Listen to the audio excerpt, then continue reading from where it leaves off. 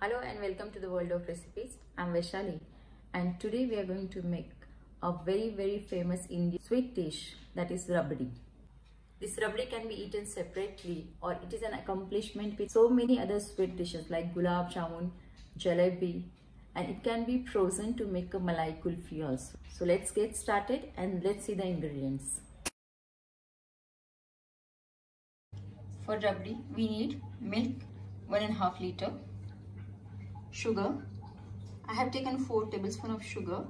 You can increase. I don't like it too sweet, so I have taken only 4 tablespoons sugar here. These are 10 almonds and 10 cashews. I have cut them lengthwise. It looks good in rabdi like this. Then some cardamom powder. This is 1 tablespoon of cardamom powder and few strands of saffron. Let's start making rabdi now.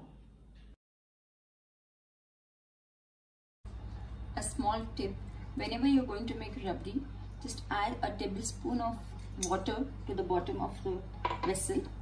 When we add this water, it won't allow milk to stick at the bottom, and we are going to use a thick bottom vessel for this. Now I will pour in this milk.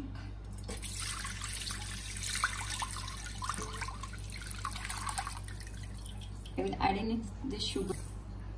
Mix the sugar well with the milk.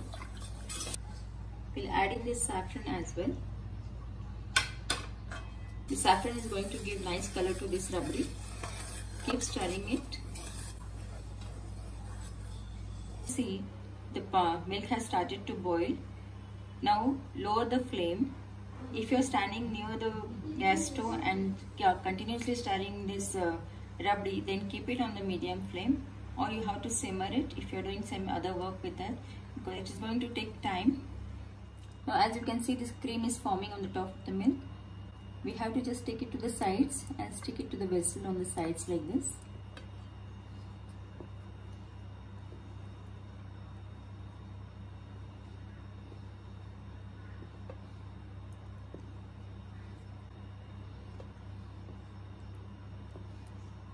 Now we need to keep doing this till our milk reduces to 1/3. Every time the malai comes on top, you have to take it to the side and stick it on the sides of the vessel.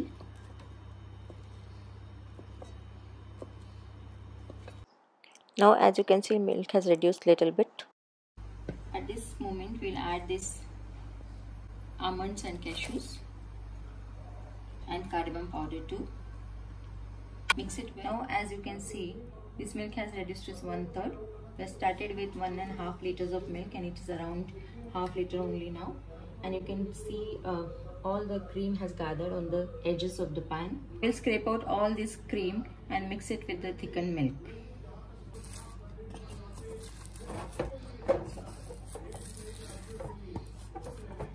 Scrape it nicely from all the sides.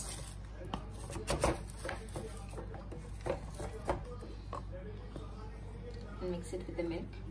Now you can see our rabdi is so thick and creamy.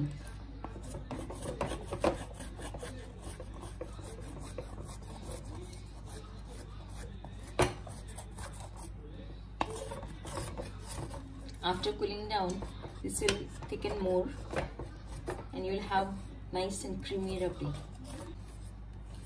Now we have scraped all the cream from all the sides of this. Now we will let it cool down and then we'll serve it. After cooling down, you can see our rabdi is ready. Nice and thick and creamy rabdi is ready. Let's serve it.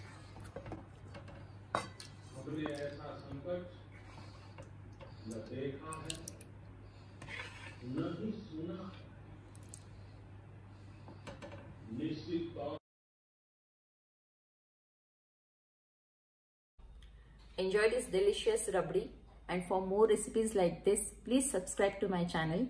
Thanks for watching. Keep on watching World of Recipes. Thank you.